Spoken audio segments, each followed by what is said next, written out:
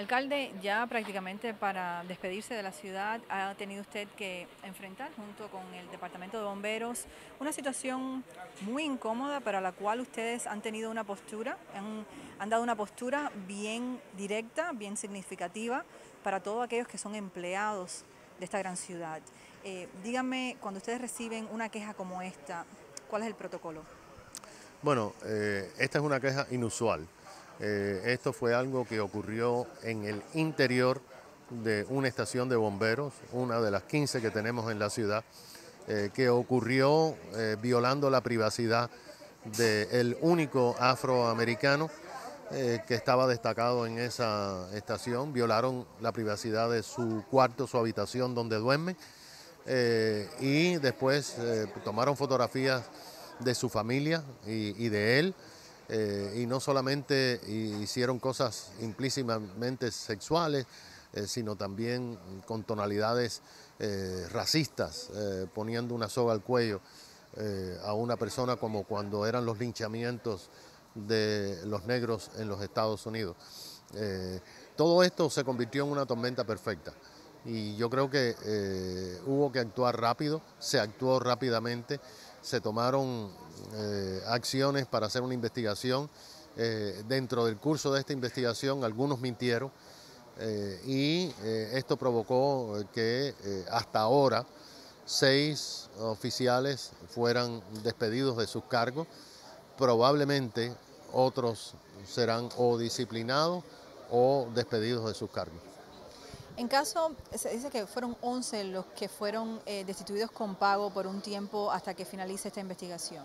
En caso de que esas personas regresaran al trabajo, ¿cómo se maneja eso? O sea, ¿se separan de esa unidad y se adjudican a otra unidad para evitar unos, digamos, problemas futuros? ¿Cómo se maneja? Ellos han sido despedidos, dejaron de ser empleados de la ciudad de Miami.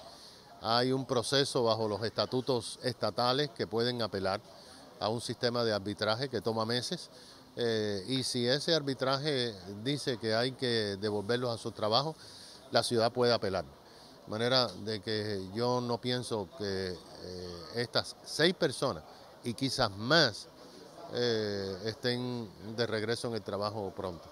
No me refería justamente a los despedidos, me refería a aquellos que aún están siendo investigados. Esos están bajo investigación, están con paga, pero no están en funciones mientras están bajo investigación. No se define como una investigación criminal. No, no es una investigación. La Fiscalía Estatal dijo que eso no sería una investigación criminal, es una investigación civil, pero además de eso que viola todos los reglamentos de la ciudad de Miami, de manera de que por eso se tomaron esas medidas. Es sorprendente porque las personas que fueron despedidas llevaban tiempo y tenían experiencia y justamente sabían cuál era el módulo de trabajo para poder llevar un uniforme de bombero a la ciudad de Miami. Sí, definitivamente.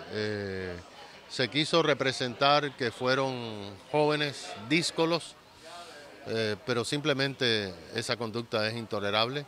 Una vez que tú haces el juramento, tú tomas una responsabilidad que incluye respetar a tus compañeros, ser parte de la familia de tus compañeros, porque si no respetas a los compañeros no vas a respetar al pueblo que sirve. Muchísimas gracias por su tiempo en el día de hoy. Sé que es mucha la prensa que ha asistido hoy para esta conferencia, donde definitivamente fueron muy precisos en cómo abordar un tema como este. Gracias. La polémica estalló el día 9 de septiembre y los oficiales de la ciudad tomaron acción de un modo rápido y radical.